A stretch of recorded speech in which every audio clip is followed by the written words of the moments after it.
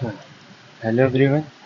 In this video, we are going to solve Codeforces Educational Round 131 Problem B, that is permutation.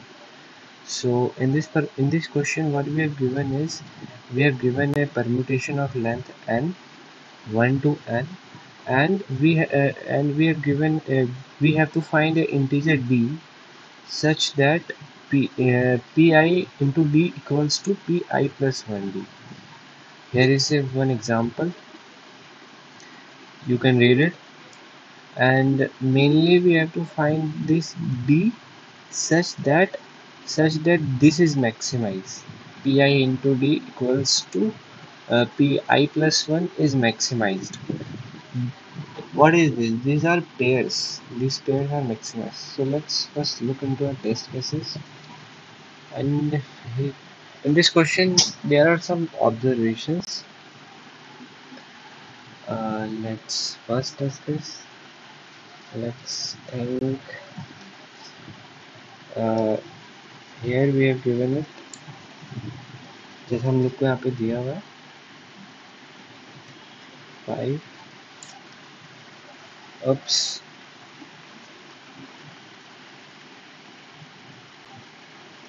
5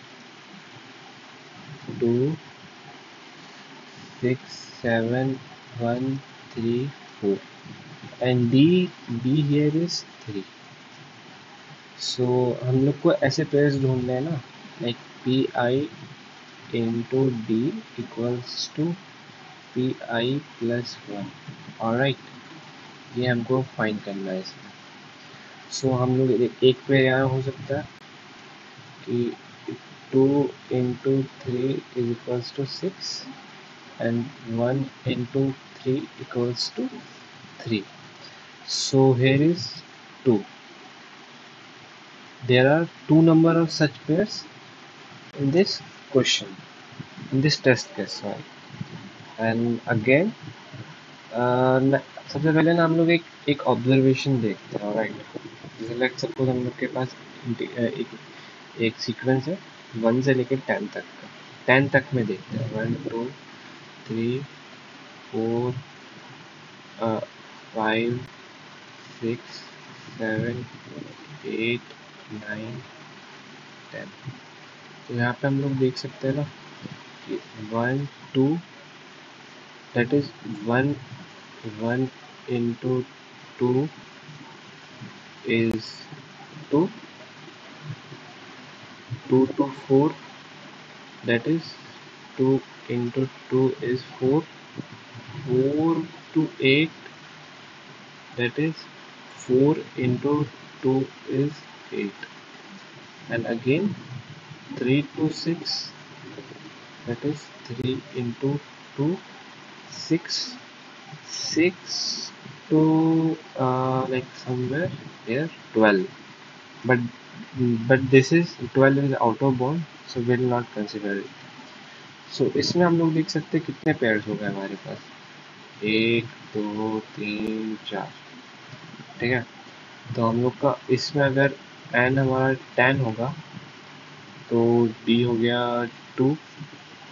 alright, and permutation क्या आ गई हमारी 1 2 4 8 फिर 3 6 3 6 and 5 10 7 और 9.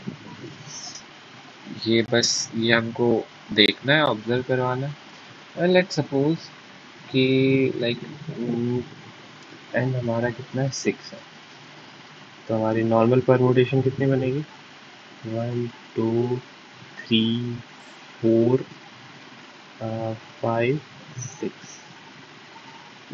Alright, so we can observe one thing here na, कि 1 to 2, 2 to 4 and 4 to out of this permutation, and 3 to 6. If we keep if we keep d equals to 2, our pairs will be maximum. सो या हम लोग को बस यही देखना था कि अगर हम लोग को हमेशा अगर डी की वैल्यू ना हमेशा फिक्स रहेगी 2। क्यों रहेगी? क्योंकि ना क्योंकि हमारे जो पेयर्स आएंगे ना उसमें as you can see we have to print the value of d with maximum possible cost. Alright, so and the cost is defined here. The cost of such permutation is 2. Why 2? Because there was two pairs, 2 into 6 and 1 into 3. So here we have to always take d equals to 2.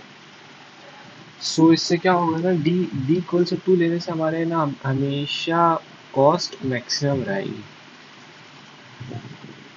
So yes बस हमको यही करना था, बस हमको बस आप इसको प्रिंट करना है। तो अब प्रिंट इसका आउटपुट क्या होगा, 6 का आउटपुट देख लेते हैं।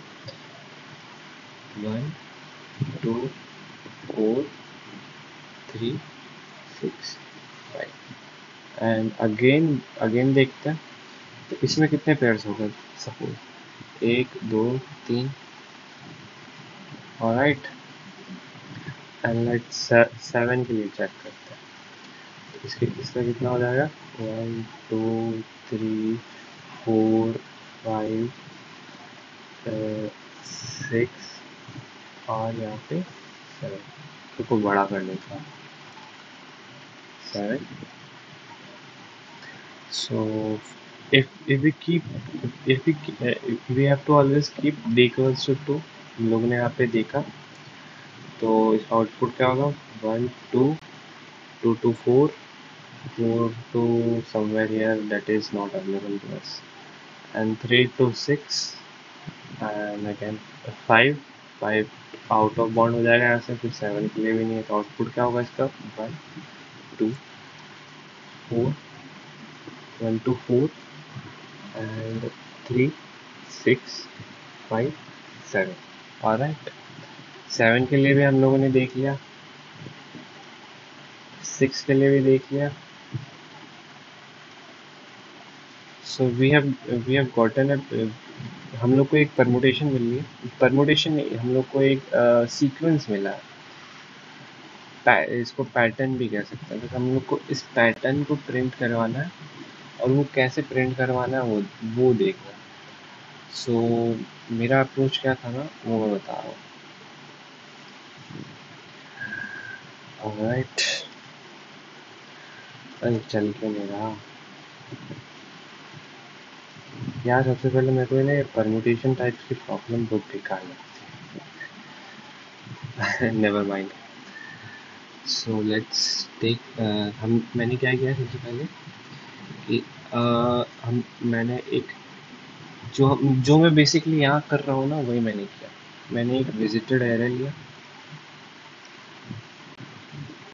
n+1 का और उसको सब जगह 0 मार्क कर दिया। एंड यहाँ से मैं क्या कर रहा हूँ ना कि 4 अगर i to 1 to कहाँ तक चलेगा ये n तक। Alright, n++i++।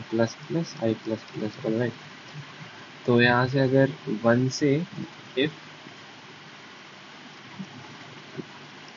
जो हमारा विजिटेड है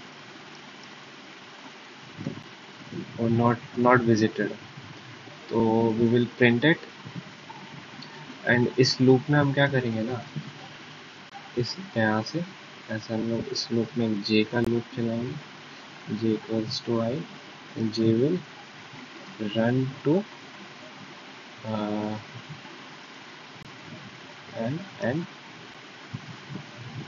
एंड here like j, यही हमको सोचना था। तो सबसे पहले हम यहाँ पे सी आउट j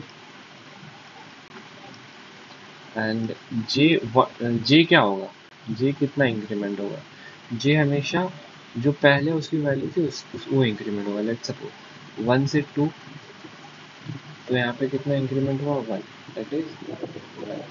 अब यहाँ से फिर 2 से कितना इंक्रीमेंट होगा, 2, फिर 4 से कितना इंक्रीमेंट होगा, 4। सो j plus equals to j। बस यही था. So let's look into our code. Here, here we have the code. Visited array, uh, and you might be thinking कि मैंने ये visited array क्यों लिया?